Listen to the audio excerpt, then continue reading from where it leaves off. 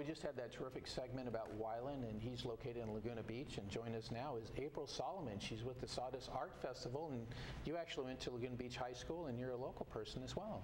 Yes, I am. Yeah. Tell us a little bit about your background. Background. When did you become interested in art? My whole life. Really? My whole life I've been very involved with drawing and painting. Drawing was my first love. And I can remember as far back as kindergarten knowing what I wanted to do and what I wanted to be.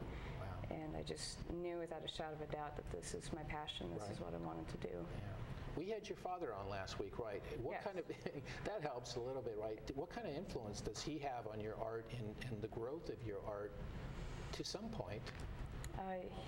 He was always very, very supportive, and my mom as well. And my mom, she's not a painter, but between my mom and my dad, they were both very influential on my art, and just wanted me to pursue it in the best way that I could. Yeah. And you know, he's never given me lessons, like one-on-one lessons. I've watched him paint, but when I show him a piece that I've done, you know, he always, you know, tells me what I could do. Yeah.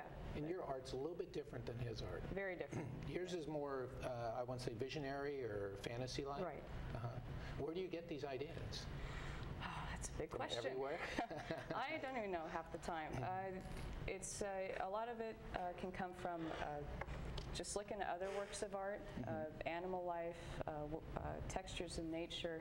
There's so much reference everywhere if you open your eyes and look. Just take a look, huh? Yeah, everything. You know, in my dragons, you know, my dragons are my passion. I would love to spend the rest of my life just drawing dragons, but doing them in such a unique way that I can borrow reference from nature and plant life and you know, things in this, you know, in this realm, and you know, and try and use it the best I can and make, you know, my fantasy creatures look more realistic. Instead of doing it all up in my head, you know, which I do, I come up with an idea, and then I'll look for a reference out in nature to make it more realistic. So what mediums are you using for something like this piece? Colored pencil is Really? a medium that I just love using. It was the first real chance for me to get into color was through colored pencil. And then I moved into gouache, which the pink dragon down on the bottom here, that's done in gouache. And colored pencil and gouache work really well together. And this one... This one has like almost a metallic kind of look to it in a way. That one's done in oils. That's my first oil painting that I ever done. And you know, I will be pursuing that in the future, but for now I'm quite content with the colored pencil and the gouache. Is it difficult to transition from the pencil to the oil? It was very difficult at first because you're working from a dry medium to a liquid medium. So there was certainly a you know, means of layering your color. It's different, but if you know how to layer color, you just have to change it over from dry to wet, and then you have the mediums and all that fun stuff to learn. Right. You know. And how difficult is shading? Because shading is so important too in your work. It's all about, for me, it's just all about steadiness of the hand, not applying really any pressure at all to blend the colors together. It's just a matter of repetition, and slowly but surely you start to just sort of feel it, I guess is the best word I can describe. Yeah. Like when you do a piece like this one, where do you start? Is it just a sketch, kind of, and then you work from there? And then it builds from... There are several places that I would start with a drawing. This one particular, sometimes I'll look through my nature books to find a point of inspiration that I can build from. And the face of this dragon was used from a bear that I found. And I just loved how the teeth and the jaw were folded over on the skin, and so I used that as the structure of the face, and then I borrowed reference from a zebra to use for the stripes, and then the belly underneath is used from a snake. And then as I just start to kind of build it as I go, more and more things start to fall into place, and then I start to have a better idea of where I want to take it. So where did you start? Did you start with the head? With the face, and then I built up from here, and I really wasn't sure how to work it as a composition, so then I did a sketch of what it would look like if the neck had coiled. Yeah, and so I thought, okay, well, if it works on a very small thumbnail sketch about this big, it's going to work on a larger scale.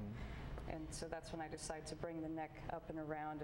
And the light coming out of his mouth, I really can't tell you where that came from, but yeah, it really burst.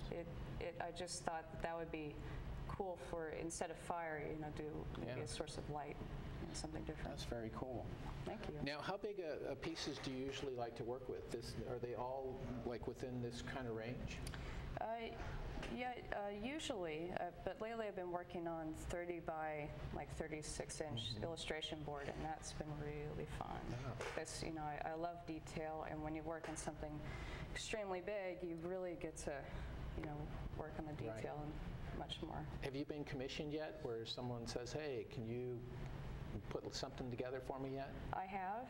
I actually, at the Sawdust, there was a lovely lady who came by and asked me if I would design a tattoo for her. And I've designed tattoos before. The commissions, I also do pet portraits. That will be something that I'll be offering at the Sawdust as well. But yes, I have been asked for commissions. And you also do some sculptures as well, right? Not Are they sculptured? They're kind of like pieces. I'm not really, how do you describe that? Sculptures, I can see myself, getting into sculptures more later on.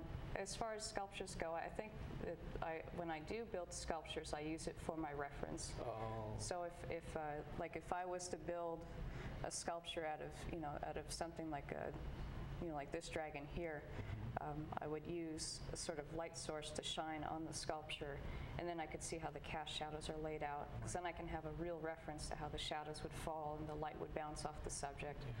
And the old masters have been using this technique for eons. I'm really not coming up with anything new. I'm just doing what they did, and it really works well in my art. Well, speaking of the masters, who were your influences as you started to really draw? I got a big list. James Gurney, who's the author of Dinotopia.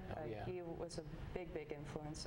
Jeff Easley, he's a great artist for Dungeons and Dragons. Another one is Brahm. Donato Giancola, Julie Bell, Boris Vallejo. All these artists I'm listing are really well known in the fantasy illustration world, and ever since I was a little girl, seeing their work and just someday just hoping that I could be as good as they were. Do you look at some of your pieces and see combinations of their techniques within it? I think that I'm so focused on it looking real that I can look at their work and see where I would find the inspiration to go in that route. But as far as my style, I hope my style can just be my own. Absolutely. That's great. Well, these are some wonderful pieces, and you're there at the Sawdust. You're at booth, I believe, 312. 312. Where is that located once you walk into the Sawdust? Just as you walk into the Sawdust, you'll see a set of wooden stairs. You'll head towards those wooden stairs, but don't go up them, make a right, and I'm just 2 booths down. Are you there working throughout the festival? I'm there every day for Sunday and Monday. Most of the time I'll be at my job in Capistrano Beach. I work in the paint department at Ganol Lumber. Oh, great. And it's the greatest job. I get to mix color all day long. Yeah. Do you go next door and get donuts every once in a while? No. I got to watch my family figure. That's true. Well, we do encourage you to go down to the Sawdust Festival, take a look at some of April's work, and some wonderful pieces here. And what are you going to be working on here in the future? You have a piece you're working on now? I do, yes. It's a very large dragon. Big surprise. Yeah. It's on illustration paper, about 30 by 36 inches. It's the biggest one I've ever done. Wow. And that'll be hanging hopefully soon. I keep saying I'll finish it, and then I always need more time. But that's the one I'm working on right now. Great. Well, we look forward to seeing that at some point. Thank you. Thanks for joining us on the program today. And that's the Sawdust Festival. This is April Solomon, and she's there. And be sure and stop by her booth and say hello. Say you saw her here on Channel 6. Take a look at some of this wonderful work.